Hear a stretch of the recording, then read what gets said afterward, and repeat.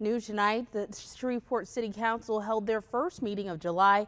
It was a short meeting, but significant resolutions were passed, one helping people impacted by the storms last month. KSLA News 12 Jade Myers has details. It takes time to be able to recoup that, and at this particular point in time, we haven't heard of anything where there would be any type of allocation that would be set aside for them, so this is our way of going in and assisting. Tonight, the Shreveport City Council passed a resolution in response to the severe storms last month.